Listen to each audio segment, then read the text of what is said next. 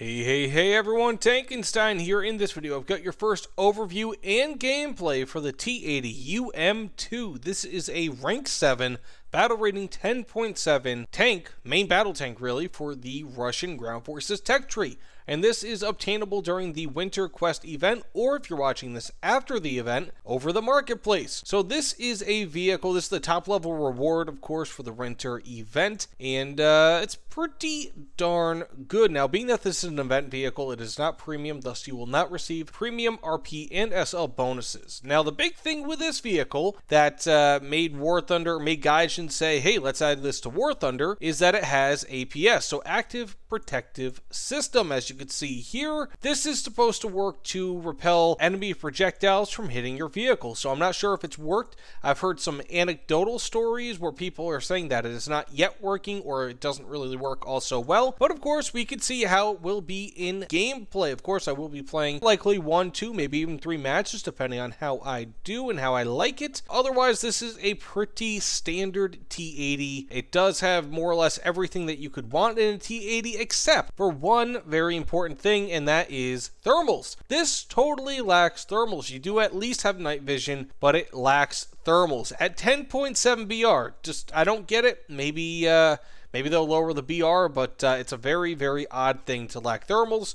but at least it has 3BM46, which is a very good shell at this BR, or really any BR. So, that being said, let's get into a few matches, see what we could do, but yeah, I mean, I don't know if this is going to be good or bad, but let's hope. So the UM2 is pretty much identical, again, to other T-80s out there.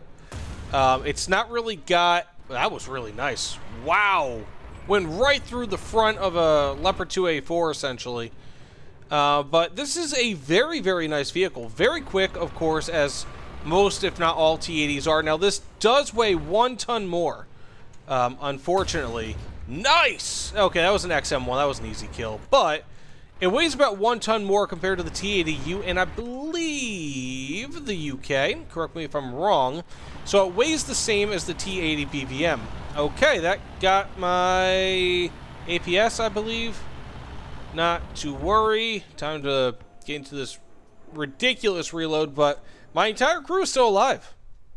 So that's very nice. Now, again, this is a bit annoying that I don't have any sort of thermals, being that that's what everyone else uses. Now, on this map, it's quite a bit easier to tell exactly where enemies... Ooh, he took out my cannon breach.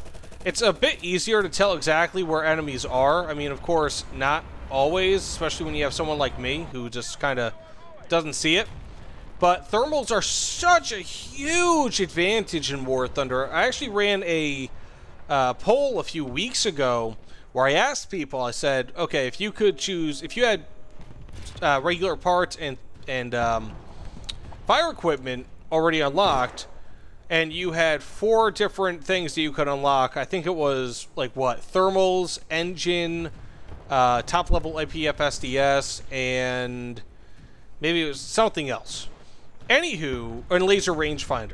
Laser rangefinder came pretty far up there, but by a good margin, the most requested thing that people would want first, if they could, was thermals. And that tells you something. And that kind of tells you how big and how important thermals are in WarThunder. And unfortunately, again, it's not even like this doesn't have the option of getting thermals early, or like with most T-80s where you can get the night vision and then the thermals. You literally just cannot get thermals. And that's a huge disadvantage. No matter how good this vehicle is, that's a huge disadvantage. And I'm actually really surprised that this is a 10.7 BR vehicle. You know, maybe it deserves to be 10.7 BR, but if this deserves to be 10.7 BR, then the other ones, in my opinion, probably deserve either to be higher BR than 10.7 or lower BR. Just because, I mean, and I've seen it before, like with the T-80U, for example, with the Swedish tech tree, the squadron vehicle. That vehicle is worse, is just worse than the T-80U in the Russian tech tree, and especially the T-80UK squadron vehicle. It is worse. And yet, it is still 10.7. So you see this kind of thing with Gaijin where it's like, okay, you have your T-80 plus, T-80, and then your T-80 minus. This is like a T-80 minus. This is a lesser T-80 for the most part compared to the others. Now, at least it has the 3BM46, which is pretty good, and that would make the argument that maybe it should be 10.7 BR. However, again, lack of thermals is a big weakness at this BR, especially for a main battle tank. Especially for a main battle tank. So who knows? Who knows? Anyways, this match is likely about over. I'm not entirely sure if it is, but I'm gonna just take a guess that it is. But hey, who knows? Maybe I get another kill or two. Okay, so here we are in Vietnam, and smashing through their ancient walls. I'm assuming those are ancient. Probably not, actually. But we do have the T-80UM2. Now, one of my commenters on my Tornado IDS video had advised to me that the T-80UM2, as is modeled in-game, is modeled inaccurately. Not even just inaccurately, but very inaccurately. Whoa! And my game just kind of froze right there for a second as I hit him. I was scratching my chin, and then I'm like, oh no! Gotta put my hand back on the mouse.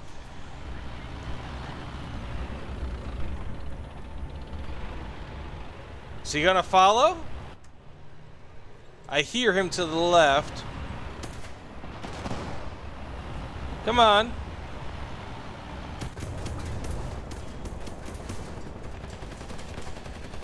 Okay, this thing is actually surviving quite well. 2 kills. But I have an engine fire. Is there someone else behind me? What is happening here?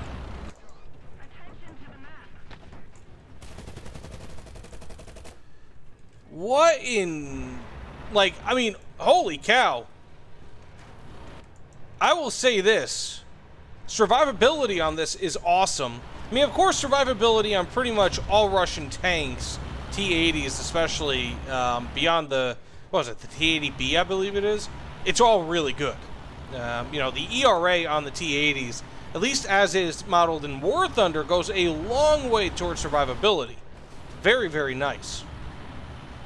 But again, from what I've been told, and this is just anecdotal, but from what I've been told, this is a very much incorrectly modeled vehicle in WarThunder. I'm really kind of surprised it didn't get the kill.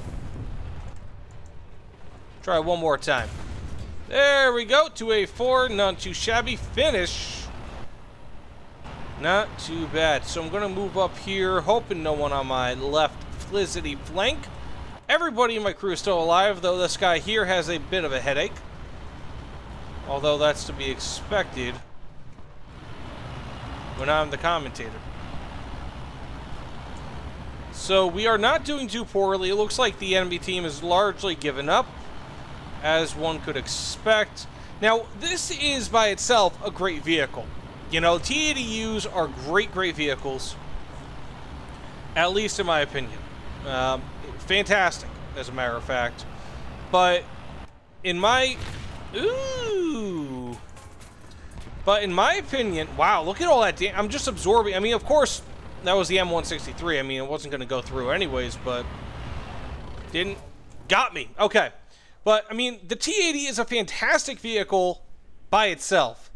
It's not that it's a bad vehicle, it's that it doesn't have thermals. And this vehicle was developed, I think, in the mid to late 90s, at least, again, per that comment. And if it was, one would think that it would have thermals. So that said, let's get into one more quick match, see how we do, and have a good time. So some things to note as I get into my final match with this vehicle. First, I haven't seen the APS work yet. Now, I think that's just because it hasn't really met, you know, I haven't really been, for example, fired upon by ATGMs. Surprisingly. You know, I honestly would have thought that some sort of ATGM would have attacked me by now. Second, the cannon, as one could expect, being that this is the standard cannon on pretty much all T-80s, is very good.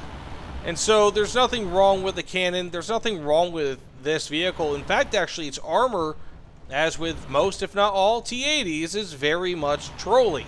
And I mean, I survive pretty much anything. Ooh, there's a helicopter. Woo! Woo-hoo! Right there. So yes, this is a very, very powerful tank. It just trolls. I do not know how I got that, to be honest with you. I should not have gotten that kill at all. But this is a very trolly vehicle. Of course, like I said, lack of thermals, extremely disconcerting, in my opinion. Now, there are going to be a lot of low BR players who they don't even know like what thermal really is and how it works and why it's important. And they'll probably actually, believe it or not, feel right at home with this vehicle in a really weird way. And that's fine. You know, I don't have a problem with somebody, you know, grinding an event, wanting to use a vehicle that they grinded. That's totally cool. You know, ooh, go, whoa. That's totally cool. Go ahead and do that. You know, my concern with this vehicle is simply that, you know what? I'm just going to have to reload here. My concern with this vehicle is that you're going to get a lot of low BR players. And, you know, bear in mind, again, this is not a premium vehicle. This is an event vehicle. As a result, being that this is an event vehicle, you do not get premium RP and SL bonuses. Now, because you don't get RP and SL bonuses, and you get the same exact research penalties when grinding this as you would, you know, you get the same research penalties as you would in a regular tech tree vehicle. So, for example, you can't use, you know, being that this is a tier 7, you can only use this to research tier 6 and tier 7 vehicles without penalty, which is a problem, especially if you're a new player and you want to grind, and this is your only high tier vehicle. You're going to get very few rewards when grinding high tiers with this. You know, very few RP points, very little of anything really, if you're trying to grind high tier with this, or low tier rather, or just through the tech tree in general. This is not the vehicle to do it at all. So bear that in mind. Very, very important. So I've got